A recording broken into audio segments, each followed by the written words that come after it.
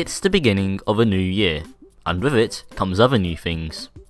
New goals, for instance, maybe some new video games, perhaps even a new train, like this one.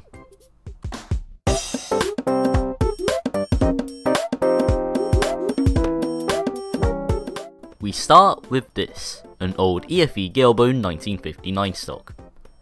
If you wanted the London Underground on your model railway layouts, EFE's range of model trains were a pretty popular option. There was, however, one small issue. You couldn't actually run them. Yes, the wheels could move, and yes, it could fit on double gauge track, but if you wanted it to move on its own, or, dare I say it, go around corners even, you'd need to motorise them, usually with one of these, a motor bogie. It certainly wasn't a job for a new modeler, requiring lots of cutting and patience, and the motor bogies themselves weren't exactly reliable. Unfortunately though, that was the closest you could get to a ready to run tube train. But that was in the past. 2 years ago, EFE, now owned by Bachmann, came out with an official ready to run 1938 tube stock. It featured a much better, more efficient way of powering the train, an all-wheel drive setup powered by a coilless motor. Essentially, this made the train smoother and quieter, and as a result, it was a hit, with a second release delivered just a few months after it. And now we come to the present day, where we have this, the new EFE Rail 1959 stock. Before we get to the train itself, I do want to take a quick look at the packaging. The box is decorated with photos, symbols, and even seating maquettes. There's also a brief history of the stock's life on the back. I really like how Bachmann have gone about this. They haven't gone the corporate way and just have a plain, simple box. In a way, it does actually make you quite excited about the model before you even go on the track. Oh, and there's no need to worry about your train being damaged in transit. They're packaged securely in plastic ice blocks. It is, however, a bit of a faff trying to put the models back into the box. So here we have it. And straight away, the first thing that caught my eye was the paint job. It depicts the unfaded aluminium finish seen on the real thing, and whilst it does look rather classy and special, it's a bit inaccurate. If you look at this image from the early 70s, you can see the body is almost white from oxidation. Even when they were new, they looked more silver than dark grey. The somewhat inaccurate colours were present on the old Galebone model from 2 decades ago, and hence does raise an issue. Although there is interior lighting, the headlights themselves do not actually function. The tooling itself has not had any updates since 2004 apart from a plastic chassis and a raised interior.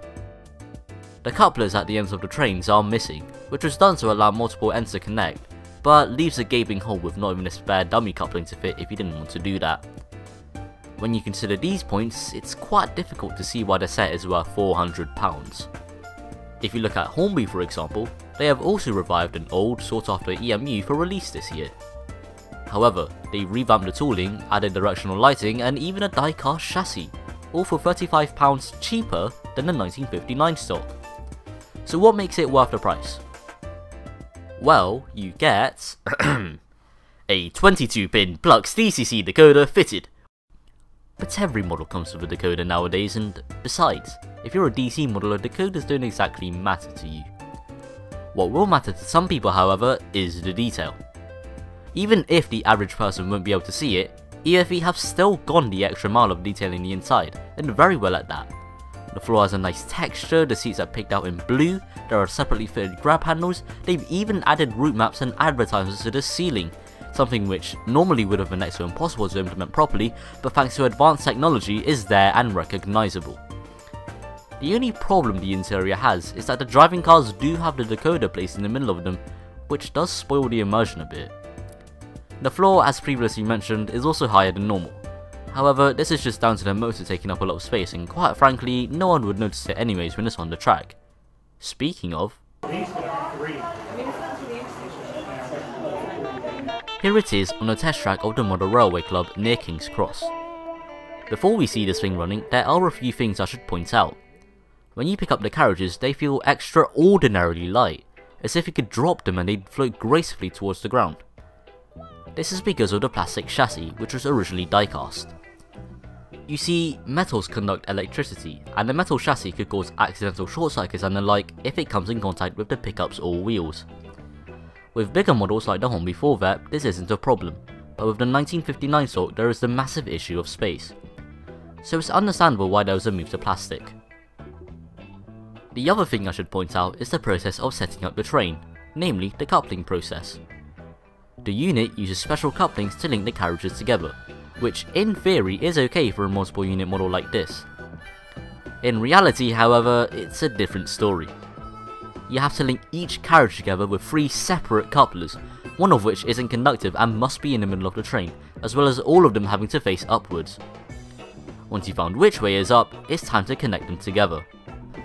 Now, on the previous 1938 stock releases, a common problem was that the couplers fit too tightly into the sockets, meaning taking them in and out required large amounts of force.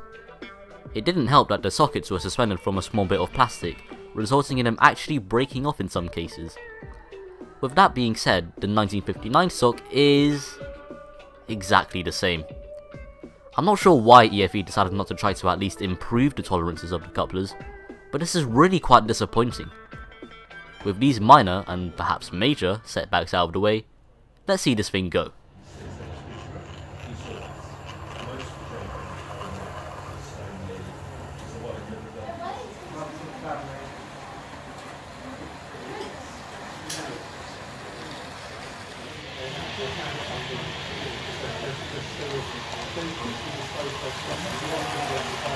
So after some time on the track, I can confirm a few things.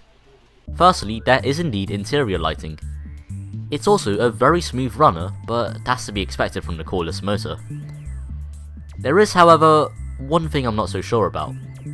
You might be thinking, well, when's it going to go faster? But this is in fact full speed. These apparently run at a scale speed of 25 miles an hour, which at first seems absolutely bewildering. Why would anyone want a metro train running that slowly? But this slow speed is intentional. You see, tube trains have a top speed of 45 to 50 miles an hour, but typically run at speeds of 30 miles an hour in the tunnels, due to tight curves and old infrastructure. The small size of them and the lack of scenery increases the sense of speed, so we think they go quicker. But, and this is a big but, above ground they're able to achieve much higher speeds. These 1959 stock units, for instance, regularly reached 40 miles an hour between Acton Town and Hammersmith in service. The passengers might have been travelling in a trampoline park, but that's beside the point. While it's good to see EFE try to be prototypical with the speed, it would have been better if they just didn't. After returning back home, I thought, would I recommend this set to anyone? And the answer is yes. Despite issues like the tooling being old enough to drink and the missing end couplers, I still recommend you go out and buy this. Why? Well, at the time of recording, Bachmann has been the only mainstream manufacturer to make ready-to-run London Underground models. Of course, other manufacturers like Hellion and even Hornby have made London Transport models, but they're all about the days of old and not the days of now. These modern multiple unit tube stock show that Bachmann is willing to cater for this forgotten corner of the market. They might release new present day units. They've done this before with the S-Stock back in 2016. But though it may seem, the audience they're aiming for, London Underground enthusiasts, is a lot smaller than, say, British Railway enthusiasts. So there is a chance they could stop releasing all of this stuff if they're not selling well. But if the audience increases, then there's more reason for Bachmann to continue selling what they're buying. More releases, more variety. More variety, more buyers. More buyers, more reason for new releases. So basically, buy the new 1959 stock if you want to improve the chances of more new underground models. Or if you just want a tube train. Thanks for watching.